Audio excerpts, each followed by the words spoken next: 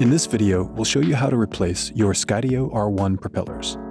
R1 comes with a set of 4 extra propellers should you ever need to replace them, and more sets are always available at our store. Just click this link.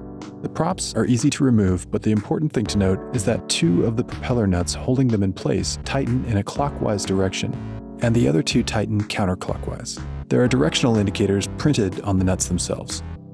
The nuts loosen in the opposite direction, and the props lift right off of the motor mounts.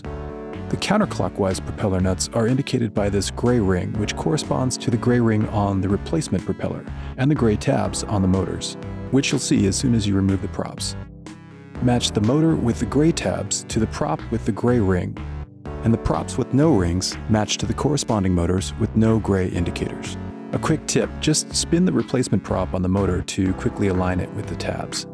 Next, grab the matching propeller nut and thread it onto the motor mount. In this example, we're matching up the nut with the gray ring to the corresponding prop. Then repeat this process for the other props and nuts. Make sure you tighten the nuts securely and always check them before you fly. There's no need to over-tighten the nuts, they should just be snug and secure. Thanks for watching, and be sure to check out our support site at skydio.com/support for more R1 tips, tricks, and tutorials.